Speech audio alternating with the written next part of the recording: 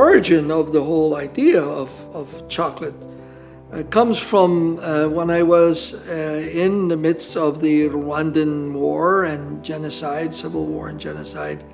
And I often would have to go to meet with different authorities to negotiate truces and safe passages. I come up to one day to one of these checkpoints.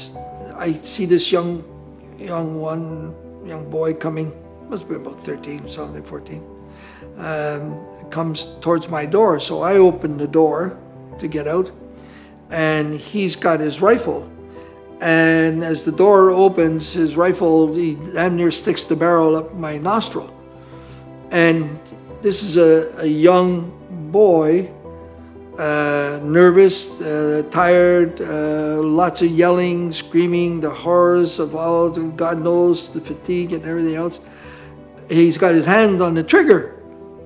And so there's no predicting of children, because you can face a soldier and can anticipate, but a child who's still in development and under such horrific conditions and a lot of duress, you don't know if he could pull the trigger, even not realizing that he's pulled it.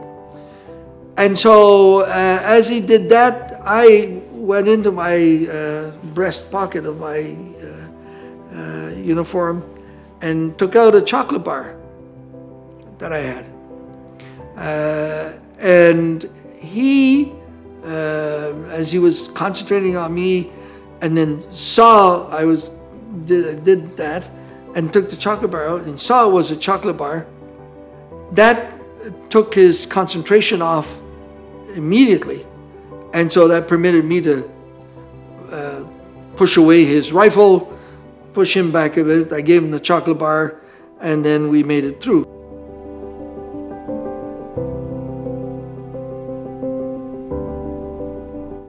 Though that child is carrying a weapon and doing some very nasty things because of adults pushing him to do that and holding him accountable, that really in the end they're still children.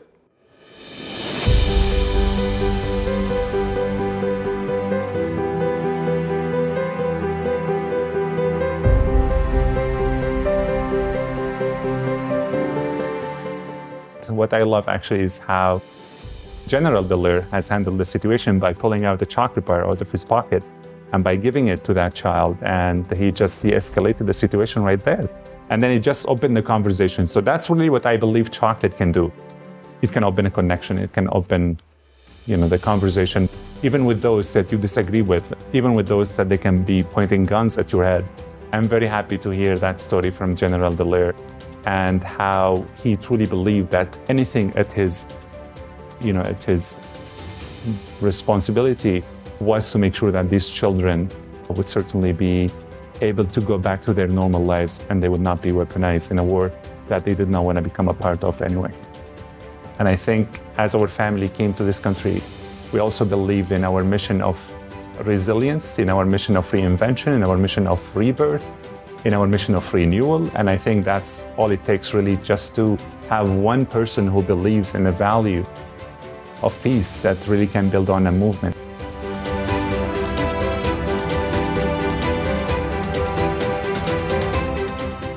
Once you come out of war, peace and safety becomes your first pillar, right? Many people, when you ask them, what's your number one priority? What's your number one thing? What's the most important thing in your life?